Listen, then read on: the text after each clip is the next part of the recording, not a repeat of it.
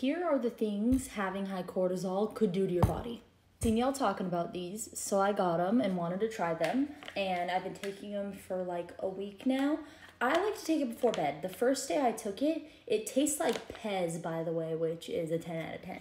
First day I took it though, I took it kind of early, and I did feel a little sleepy. Some people do experience sleepiness when taking ashwagandha, and this has ashwagandha in it, so that makes sense. I've been taking it before bed instead, and the feeling of not, before I would wake up almost not in a panic, just kind of making sure my son was there, and that's already spiking my cortisol. You get what I'm saying?